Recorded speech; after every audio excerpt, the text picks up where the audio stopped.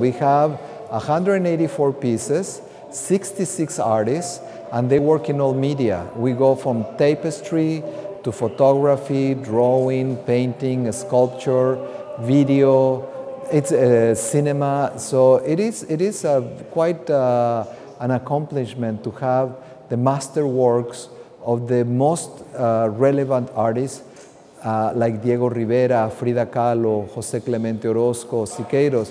But at the same time, the audiences will be introduced to all those other artists of the time that are as important, as famous, but perhaps never had the visibility internationally, so you will be able to discover them.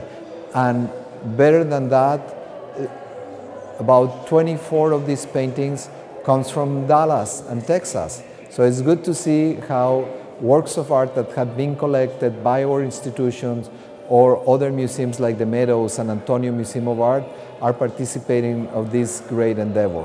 I think that people should know that Dallas Museum of Art welcomes everyone in the city and that we will be open until July 16 from March 12.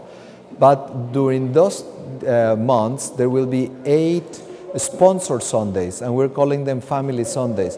So people could come, and their tickets will be sponsored by persons, individuals, and companies. So we really want everyone to see the exhibition.